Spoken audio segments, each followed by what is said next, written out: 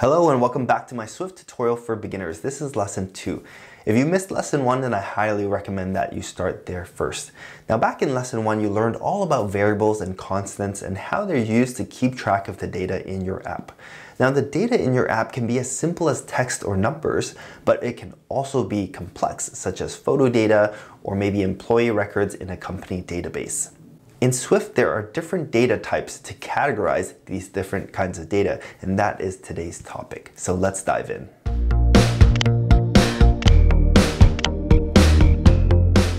So I've got a brand new playground here, and I want to show you something that I did a little preview for you in the last lesson. So here we have a variable called str, and we've assigned a piece of string data or text data into that variable. And I showed you last time that you're not able to do something like this when you reassign data to a variable. You can't change the data type. Now, data types were something that we glossed over in the previous lesson, but that's what we're going to talk about here today. So in Swift, there are different types of data. So far, you've been introduced to strings, which is essentially just text data. And I know that's a little bit of a weird name for text data, but you can think of it as a string of characters. At least that's how I thought of it when I first started.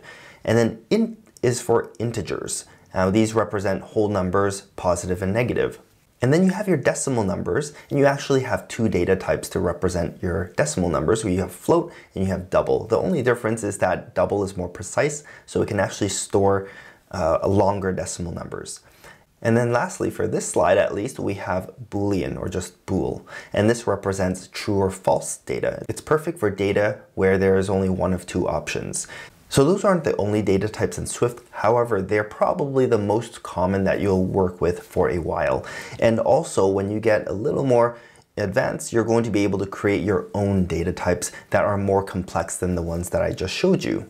Just as a quick example, you might create a data type called person, which includes a lot of information like your age, your hair color, your eye color, your ethnicity, your likes and dislikes, and all of that sort of stuff. That's a lot of data, but it's all related to one type, which is a person. So quick example, quick preview, but for now, let's just focus on these common, simple data types. Now what I want to do is I want to focus on the practical side of data types. So I'm going to show you in terms of declaring variables and constants, how you would specify the data type for your variable or constant. So in the last lesson, you learned that in order to declare a variable, you would use the var keyword followed by the variable name. And for constants, you would just use the let keyword. And then you would use the assignment operator, in other words, the equal sign, to assign some sort of data into that variable or constant. Well, one thing that I did leave out was an optional part of this variable or constant declaration. And that is that after your variable or constant name, you can put colon followed by the data type that you expect this variable or constant to keep track of. So in this example, we are assigning some string data to our variable. If I were to explicitly declare that my variable can only hold string data, I would put colon followed by string, which is the data type name. So now let's take a look at our playground again. Why up here in this variable declaration was there no data type specified? Well, that's because you don't really have to do it. If you don't specify the data type, what's going to happen is it's going to take on the data type of the first piece of data that you assign to it. So if my first piece of data was actually an integer, like 100, then my variable str would now be an integer data type variable.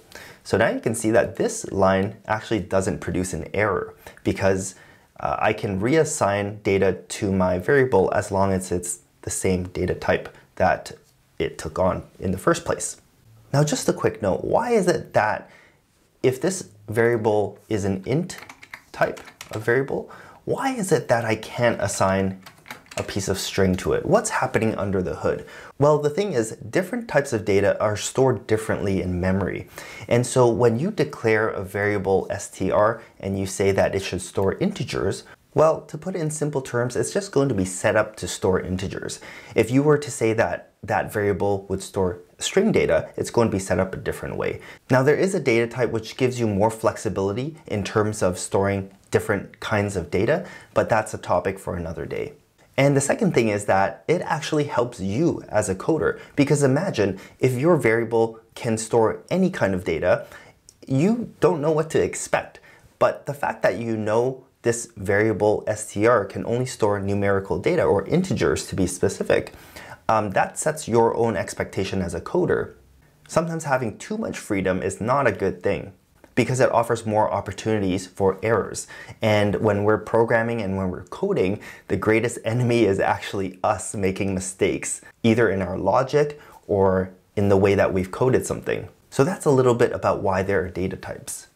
Now let's do some quick examples of some of the data types that we've talked about. So we've got str here. So let's leave this as a string. All right, and let's do another one called a.